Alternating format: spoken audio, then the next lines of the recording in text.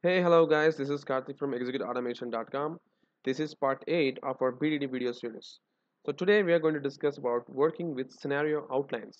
Before starting this video, I would request you to watch part 7 since part 8 is completely dependent upon part 7 and part 6 of this video series. So let's get started. Scenario outlines. We worked with scenarios in part 6 and part 7, but there are situations where we may need to run the same scenario another times with different data. If you could recollect, we tried to run a scenario with only single sets of data and that scenario ran only one time. But what if we want to run the same scenario with different sets of data? In order for that to be done, we need to use scenario outline. And scenario outline not just run that way, it also need to have a syntax called examples. If you could recollect from part 3, we discussed about that in Gherkins, and that's the same thing we're going to work even in Specflow. So let's open our Visual Studio. So this is the scenario which we worked in our last video of our video series. So what I'm going to do here is, instead of filling the mandatory details in the form with all the data same time, which is not going to be the case in our real-time scenario, because we will fill the name, age, and phone number and email and submit the save button. And in the next iteration of the scenario, we'll try to fill the different details for the form. That's how we will do in our real-time scenario. But this is not going to happen what we saw in our previous video of this video series. So what I'm going to do is I'm going to just copy this scenario and I'm going to create a scenario outline so that I can iterate different sets of data for each and every scenario. Just for demonstration purpose, I'm going to remove this email alone and I'm going to completely cut this data from my step, and I'm going to create a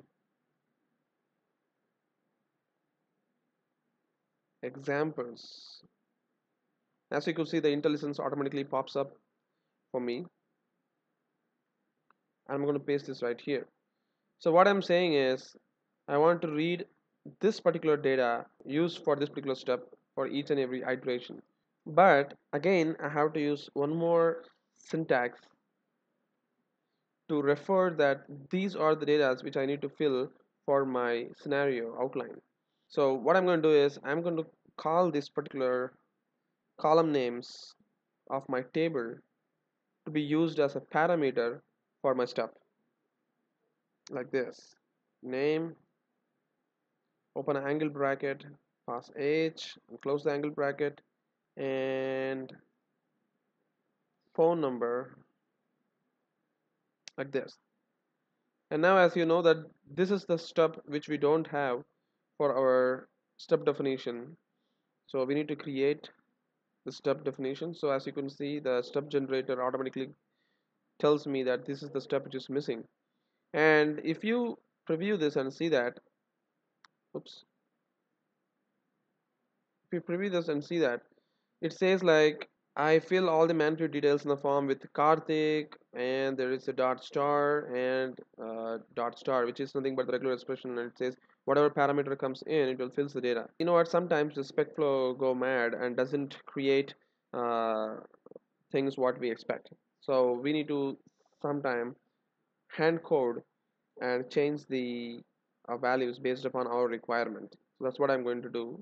So what I'm going to do is I'm going to copy this code to my clipboard, and I'm going to the step definition and I'm going to paste it right here.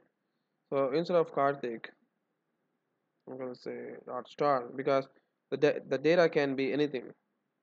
It can be Karthik, or it can be John, or it can be Sam. So I'm just again using the regular expression.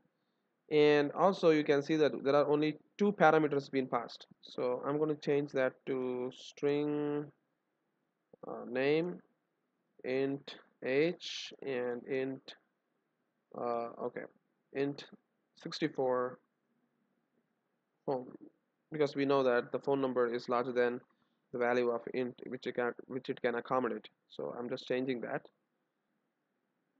And now if I go back to my feature, so in my feature I can see that I can still able to map the step definition, which means this step is correctly mapping to my feature, as you can see here. Great. So the next thing what I'm going to do is I want to print and see whether the value which is coming from the examples table is correctly printing here in my step definition or not. So what I'm going to do is I'm going to say like, hey, this is name, similarly age, similarly phone number.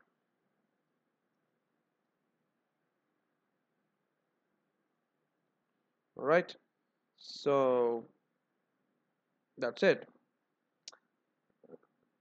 So now if I run this test and see, what should happen is it should come to this particular scenario and it should see this particular step in my feature, and then it should call these data for each and every column name which I have passed here, and for the next scenario it should call this particular data, and similarly for the next scenario it should call this particular data. Alright, so let's go back to our test explorer and build this solution. Oops. Oh, okay. Seems like, oh yeah, I just forgot that. It says that the the scenario names for both the scenario outlined and the scenario are same. So we need to change it, and we should say like create a new employee with mandatory details uh, for different iteration. Okay, I'm gonna save this, and if I build this right now, so if you could see here, we can get like different uh, datas for same scenarios: John, Sam, and Karthik. Now if I run the selector test, you can see in the output that name John, age 30, phone number is this. Alright. Similarly, if I run for the another data, you can see the output. So this clearly implies that for a single scenario we can run multiple different datas, and we can see how things works. So this is what we'll expect in our real-time scenario while we try to run a same scenario with multiple datas. And the n-unit test runner is more intelligent enough, and it knows that the particular scenario outline has got different datas, and it is automatically listing me in my test explorer like this. So that's it guys. This is all about scenario outlines and how to work with multiple datas for a same scenario. So that's it guys. This is all about scenario outlines. Thank you very much for watching. Have a great day.